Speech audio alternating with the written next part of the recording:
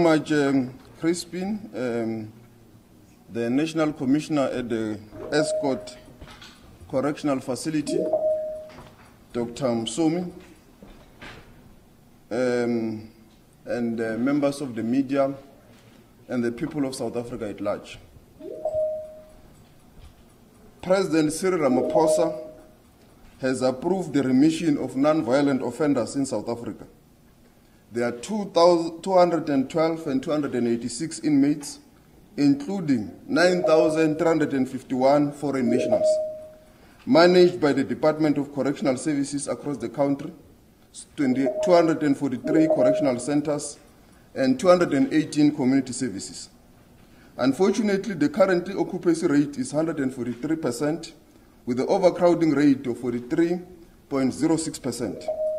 The recent loss of 3,024 beds at Kutamas and Tumule due to fire means to 47.6%, and in turn the occupancy rate will increase from the 147%.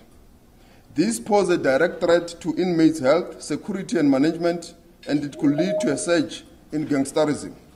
More importantly, it hampers the department's ability to provide development and rehabilitation programs. The remissions of sentenced offenders is a crucial aspect of our justice system, done in terms of Section 84, 2J of the Constitution. However, it is important to note that certain offenders, such as those convicted of sexual offenses, tampering with essential infrastructure, serving life sentences, and being declared dangerous criminals, are excluded from this discretion of the special remission. Despite these low-risk offenders in these categories may still be eligible for a 12-month remission period. Offenders convicted of non-violent and non-sexual crimes will be eligible for up to 24 months remissions after completing the pre-release program and risk assessment and for providing fingerprints, DNA samples for comparison to the South African Police Service database.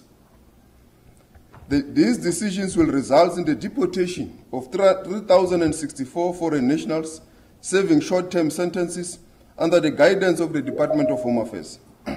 Additionally, it will alleviate overcrowding in correctional centers by releasing approximately 9,488 inmates who are inside our correctional facilities, and further 15,000 inmates who are currently under correctional supervision and parole.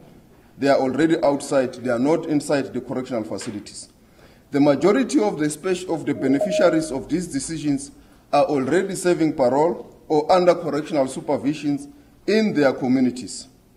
The exercise of exploring special remission commenced on the 24th of April 2023, when we lost approximately 1,112 bed space due to dilapidation in most of our centers.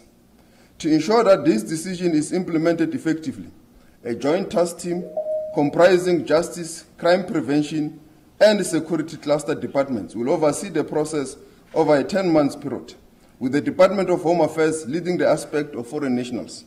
It's important to note that victims will be allowed to make representation during the offender's considerations of parole.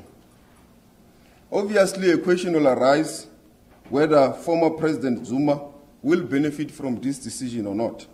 Indeed, he is one of the beneficiaries as a low-risk offender. Thank you very much, Crispin.